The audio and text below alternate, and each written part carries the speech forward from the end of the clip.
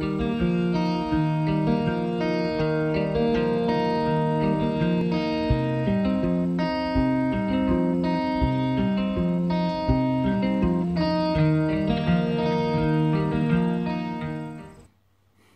I'm Peter Cowan, the Bee Whisperer. This is a video for beginners to tell you a little bit about the worker bee, her life cycle, the development, her life cycle, how to identify that brood in the frame, and I hope you'll find it useful. There's not too many video clips in this. It's a lot of still shots that my daughter-in-law, Gabby Cowan, took for me, so thanks very much to Gabby for that. A fully developed colony of honeybees might contain about 100,000 bees, but more usually there's 50 to 70,000 individuals.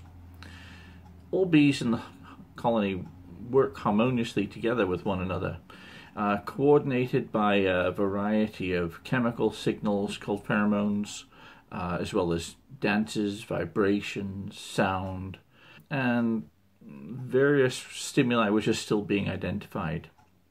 Each colony is made up of 3 castes of bee. More than 95% of bees in a typical summertime colony will be worker bees. Worker bees are female, but they're infertile. They're not able to mate and therefore can never lay fertilized eggs. The worker bee starts life as a fertilized egg laid in a comb by the queen. The egg, which looks long and like a long white sausage, about the diameter of a pin, is stuck by one end to the bottom of the cell, where it remains for 3 days or so. Eggs can be very difficult to see. That's why I will tend to use black foundation, because that white egg shows up much better on a black background. On the 4th day, the egg hatches to a small maggot-like larva, and other young adult worker bees called nurse bees are going to tend to its needs.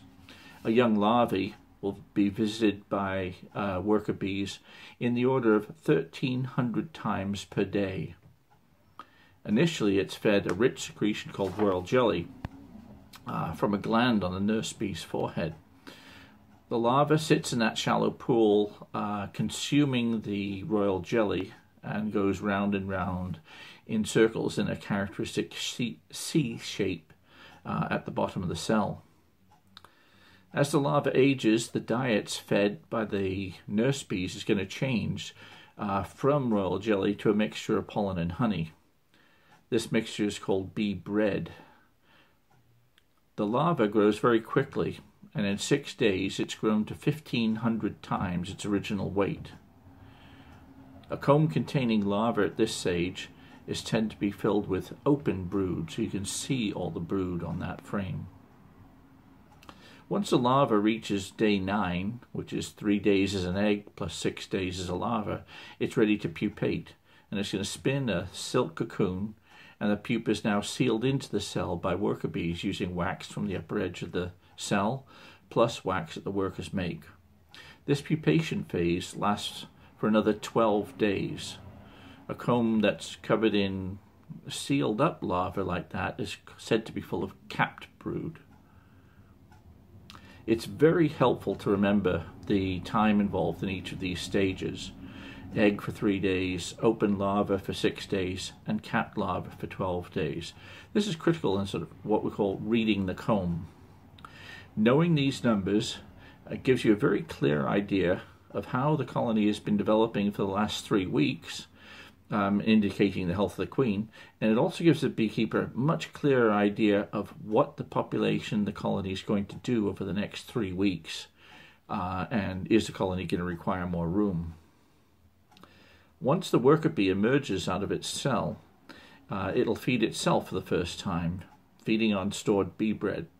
It's also going to beg for food from other nurse bees.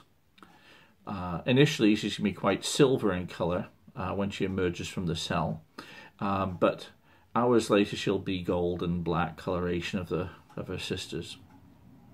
At this stage in their lives, worker bees are repelled by light. Well, that's called negatively phototactic. That's going to keep all those nurse bees near the center of the colony where all the brood is, so keeping that nest warm. The young workers can undertake a sequence of tasks as she ages. Young workers are referred to as house bees. The first task of a house bee is cleaning duty, cleaning cells in the brood chamber, generally through the hive.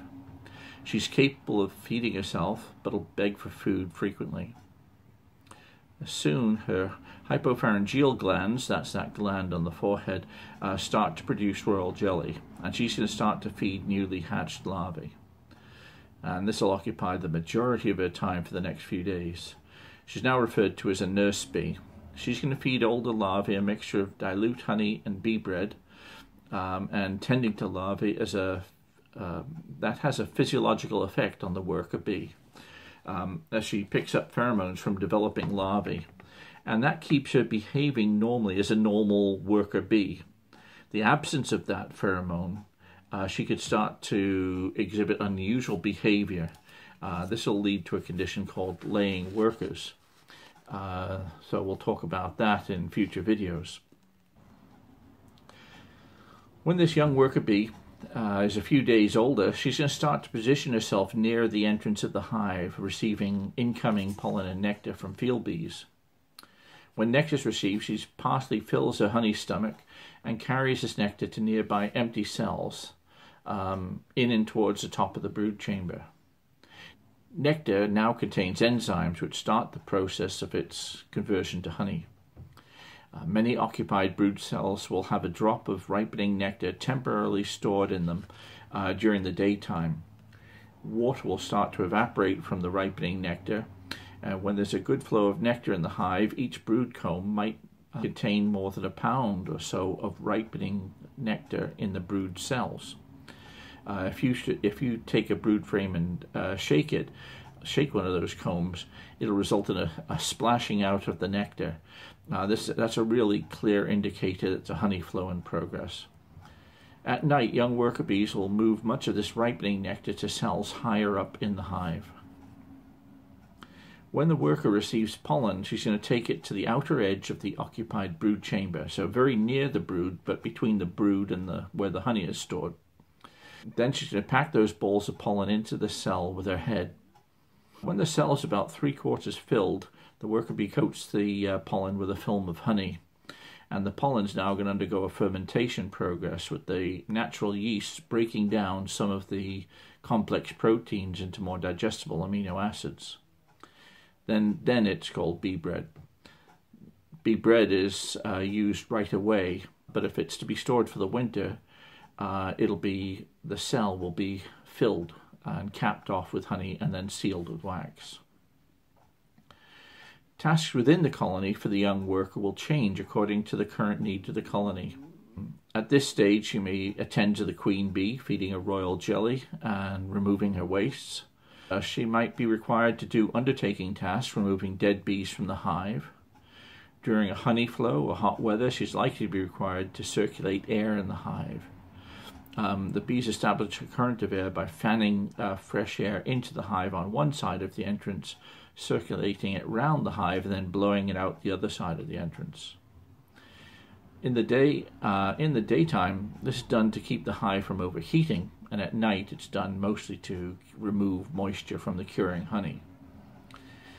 At the age of about 12 days, that's since she's emerged, she's capable of secreting wax and may participate in comb building.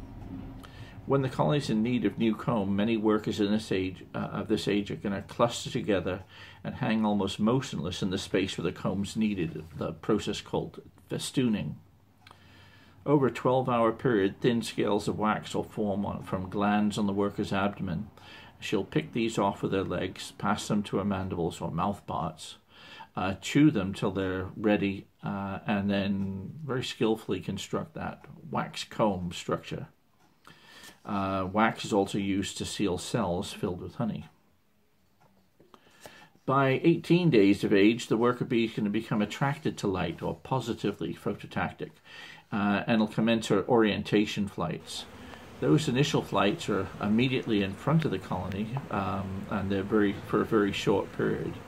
Subsequent flights might become longer as the bees fly further from the hive, noting various landmarks and colors of which are going to help her recognize the hive's location.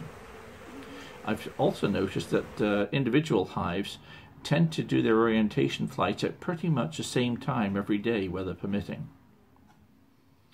At that time, she's also going to take on things like guard duties, where she'll stand on guard for the hive's entrance. She'll be checking that all the anything entering or leaving the colony, whether it's a bee or a bug or a critter, whether it possesses the hive odor, and if not, they'll be challenged and if necessary stung.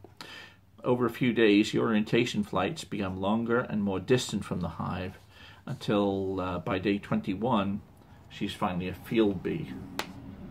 From now on, weather permitting, she's going to dedicate the rest of her life to foraging for pollen and nectar and occasionally water, and sticky stuff that she'll collect from buds used to make a propolis or the bee glue.